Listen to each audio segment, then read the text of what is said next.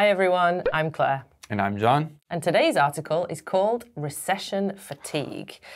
It's pretty clear from the title what this is all about.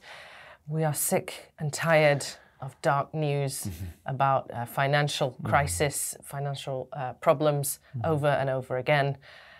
And that in itself is causing more problems.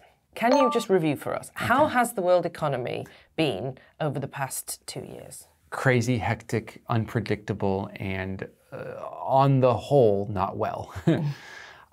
What surprised me the most about the economy over the last 2 years is how, number one, resilient it's been, but number two, that resilience came from unpredictable behavior of the market. In traditional forms, you would be like, oh, obviously the market is going to crash right now. And then it went up. You're like, wait, what? Why? Why is it going up?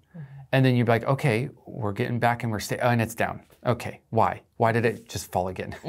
And it just happened over and over. Now, with the war in Ukraine and this sort of tension that's been happening around the world, the economy has gotten back to like a normal, I don't want to say stable, but at least a normal pattern. But yeah, in 2020 and 2021, it was just like, what is the economy going to do tomorrow? Let's find out by waking up.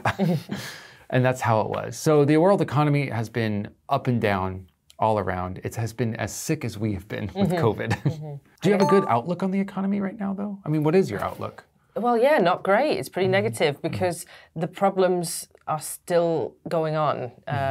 I suppose that the COVID, the effects of lockdowns and COVID seem to be sort of stabilizing, but we've got a new set of problems now that are largely involving fuel and international delivery. Food delivery, yeah. So again, and when is that going to end?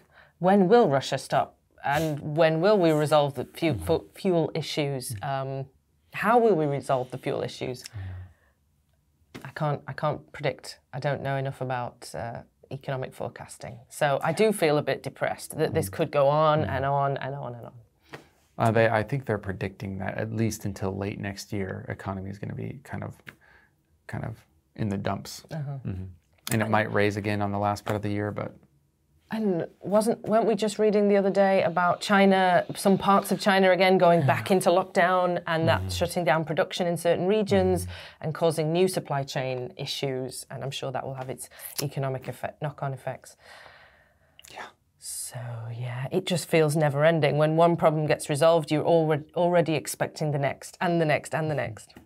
Let's get into this topic a little bit deeper with the summary or preferably the full article for all the detail. See you after you've read. Recession fatigue.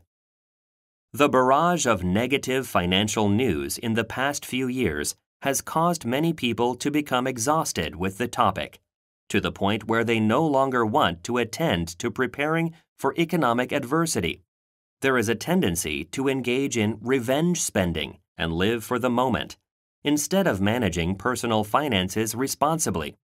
This tendency is particularly pronounced among members of Generation Z, who feel like they have missed out on crucial experiences of youth due to recent hard times.